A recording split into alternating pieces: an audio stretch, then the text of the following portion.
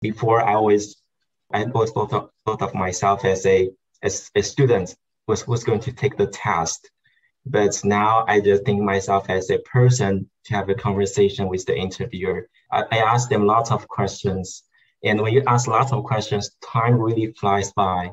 As I remember, there was time we scheduled 45 minutes interview, and I asked a lot of questions about the company's challenges, and I even proposed some solutions for them, and they even showed me some slides about their infrastructure and extra information. So really the interview went for an hour very easily.